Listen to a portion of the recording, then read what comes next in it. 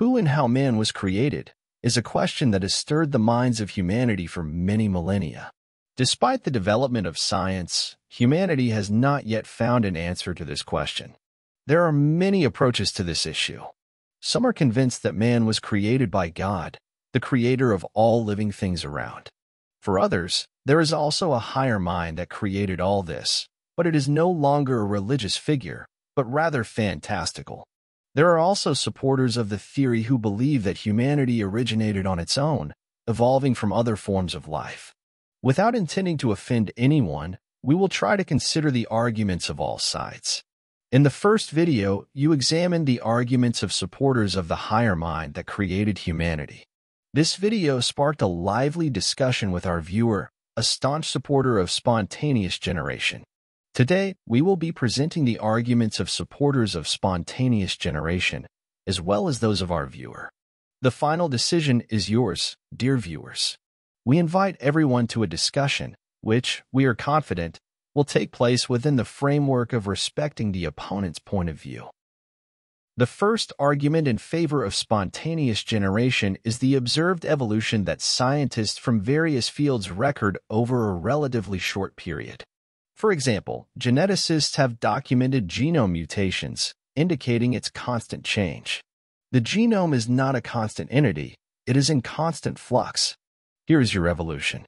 Another example is various physiological adaptations of living organisms.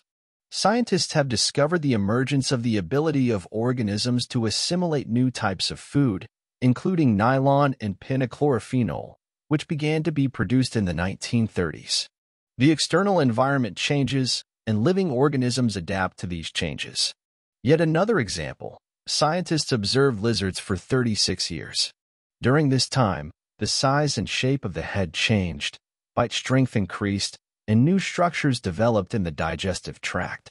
Additional examples include the development of bacterial resistance to antibiotics, plant resistance to pesticides, and the selection of agricultural crops and domestic animals.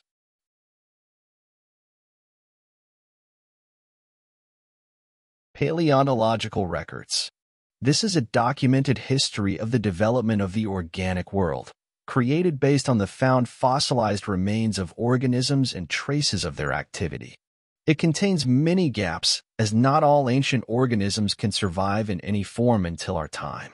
But it is sufficient for conclusions about the existence of progressive evolutionary development of living beings. The paleontological record can be presented as an evolutionary tree, also called the tree of life or phylogenetic tree. The circular diagram tree shows the classification of living organisms, illustrating the evolutionary relationships between different living species sharing a common ancestor. The tree of life is a natural classification, illustrating the workings of the evolutionary mechanism. The third compelling argument for spontaneous generation is the features of the structure of living organisms, morphology. Any living organism is derived from the old through small anatomical changes, skeleton, organs, plant parts, and so on. The next organism also takes the basis from the previous one and makes minor changes. If we look at these anatomical changes over a period, we will clearly see the workings of evolution. Living organisms will have common traits and differences, illustrating their origin from a common ancestor. Examples of morphological evidence. Homologous organs, similar in structure but performing different functions. For example, the front limbs of monkeys for grasping and climbing trees, the front limbs of whales for swimming, and the front limbs of bats evolved into wings. Analogous organs, externally similar but evolved from different organs. For example, bird wings, modified front limbs, and insect wings, folds of the chitinous covering. Rudiments, organs that have lost their significance. For example, tail vertebrae in humans.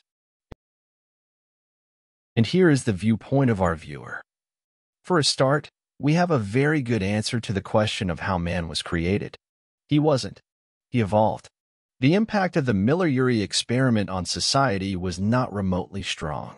In fact, it wasn't much known about beyond scientific circles and did little, if anything, to change anyone's views as to the origins of man. In the meantime, the experiment has been successfully repeated using current models of the Earth's early atmosphere. There was no deliberate propaganda and purposeful PR to suppress any so-called refutation of Uri Miller. No one aimed to impose the idea of the possibility of spontaneous life origin on society.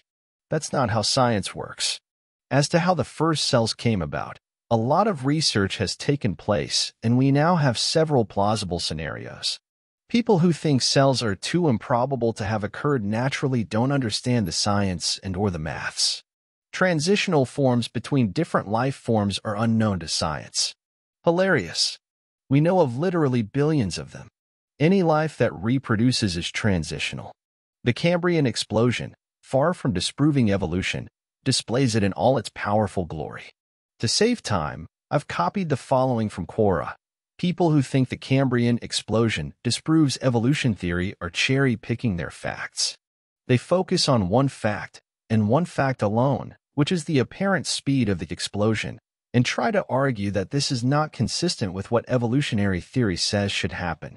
Notwithstanding that, upon closer examination, we readily find that existing evolutionary theory quite easily accommodates the time frame in question. The Cambrian explosion occurred over a period of 10 to 40 million years.